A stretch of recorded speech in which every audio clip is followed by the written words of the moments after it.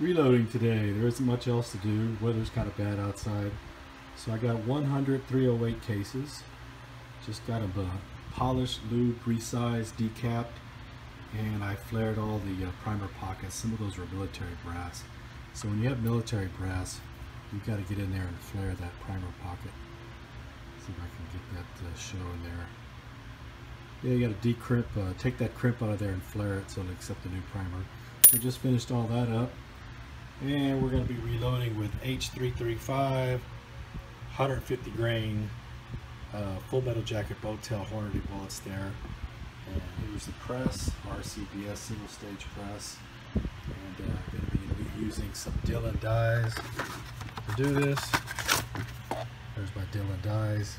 Dillon has a 3-die rifle set. You've got the left die there that does the decapping and resizing. Center die does the bullet seating, and then the die on the right is a special crimp die, and you would use that for semi-automatics. Not so much for bolt actions, but semi-automatics do well. You need to crimp that bullet in place so that the recoil doesn't jar the ones in the magazine loose, the bullets that are still yet unfired in the magazine of the gun. So that's what that's for. And here we are, just a short video today on my reloading bench and all of my various accessories that I've got out, doing some reloading here on a weekend where we've got some bad weather moving through Texas. Hurricane Harvey came through.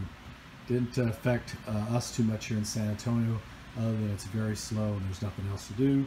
Can't get much out on the roads because the roads are wet. So I'm at home whiling away the Sunday afternoon doing some reloading. All right, short video, like and comment. Thanks for watching. Video 2 in my reloading series 308s. So we've got here is all 100 cases upright and 2 reloading blocks here, so they're off the bench.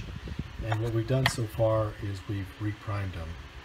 So there is new primers in the back one of each one of these cases. So 100 new primers. And to do that, I used my RCBS handheld primer device. Pretty good. It allows you to squeeze them in there one at a time. Works good. I have primed on the press.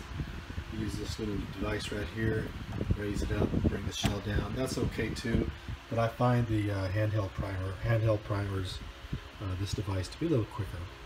So that's video 2. Stay tuned for charging with powder 335.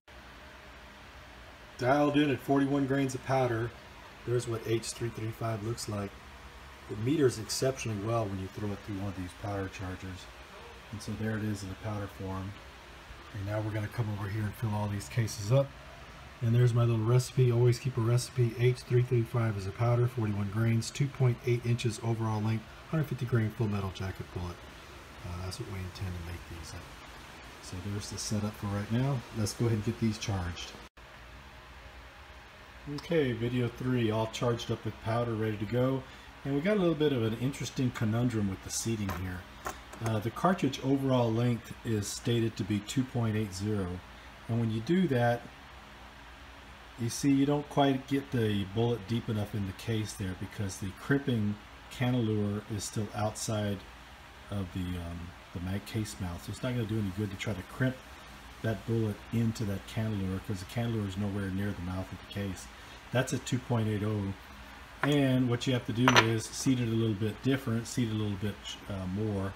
This is 2.70. So 2.70 puts it perfect, that case mouth perfect, right at that case, that bullet cantilever, and it'll take a good crimp. And lo and behold, when you go to the Hornady manual and you look, there it is, 150 grain full metal jacket boat tail, cartridge overall length, COL 2.70. So they're not lying there. So even though you have a 2.80 cartridge overall length in general for the 308, if you're going to load that particular bullet, they recommend 2.7, and indeed it works out that 2.7 does put you the bullet case, or I should say the casing, right at the bullet cantilever, and that will accept a good crimp.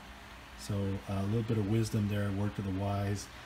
You don't always go with just the numbers in general for cases. Sometimes you have to improvise a little bit. Is that beautiful or what? 100 308s all loaded up ready to go. So we lack crimping them. Here's what I ended up loading. 150 grain full metal jacket bow tail Hornady 308s. So as I was saying, we lack crimping them and cleaning them. There's the powder charger. I usually leave that set up while I'm seating bullets, just in case I actually dump a case over. I can quickly just recharge it. I'll go ahead and take it down now as I begin my crimping process. And of course I keep my book out here so I can see what I'm doing. Well, it's a beautiful thing when it all finishes up, comes together. There's 100 rounds of 308. 150 grain Hornady full metal jacket bow tail. 41 grains of H335. Mixed cases, but 100 rounds. And my reloading manual that I followed, some case blocks there empty. And there's the fun there. That's a 10-inch hardened plate. See some dimples in it. That's what happens when you shoot it at about 50 yards. It'll leave a couple of dimples in there. But if you put it out to about 200, 150, 200 yards, it just scratches the paint. But we were playing with it the other day at 50 yards just to see what it would do. But having some fun. Alright, so that's the end of this video series. Appreciate you watching. Thank you for all my subs, up to 130. Appreciate that. 100,000 views, 100,000 plus views. That's pretty incredible for my little channel. So I appreciate all that. So like and comment and look forward to the next video. Thanks a bunch.